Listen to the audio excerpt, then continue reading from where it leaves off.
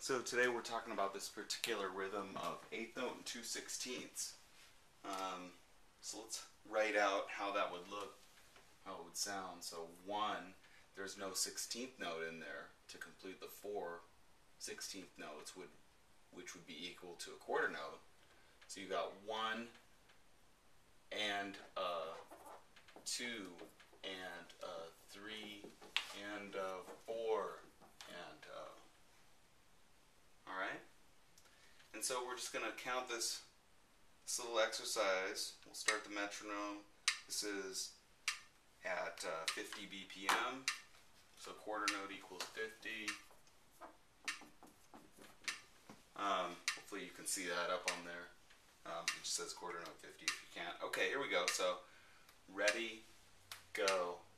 1 and 2 and 3 and 4 and 1 and 2 and 3 and 4 and 1 and rest, 3 and rest, rest, 2 and rest, 4 and rest, 2 and 3 and 4 and 1 and 2 and rest, rest.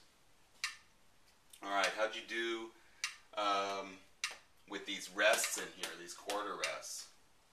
Hopefully this all makes sense. We'll do it one more time. Maybe we'll play it. I'm just going to play it on piano. Here we go. Ready? Go.